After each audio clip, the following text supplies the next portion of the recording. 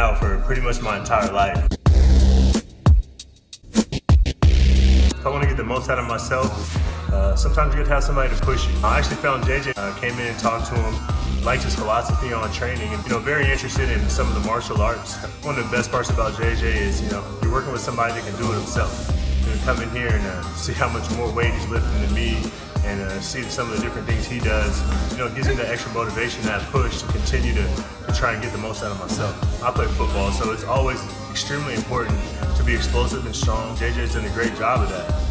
Every day I come in here, I know that I'm making gains. I know that I'm getting stronger and more explosive. And those are my two main focuses, and he's definitely making sure that that happens.